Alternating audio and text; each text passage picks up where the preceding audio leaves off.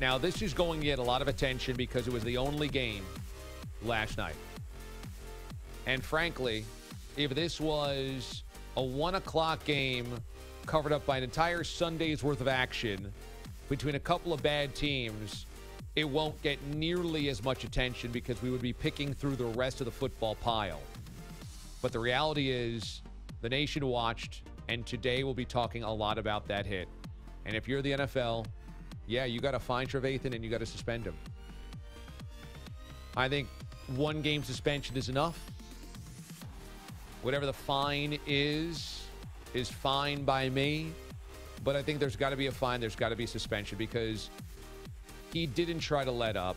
He led with the helmet, and it was a violent, disgusting, gruesome hit where Davante Adams had to go to the hospital. Football is inherently violent, but football players, because of a hit to the helmet, don't need to be going to the hospital and asking whether their extremities they can feel. Yeah, Trevathan should be suspended a game and then fined heavily.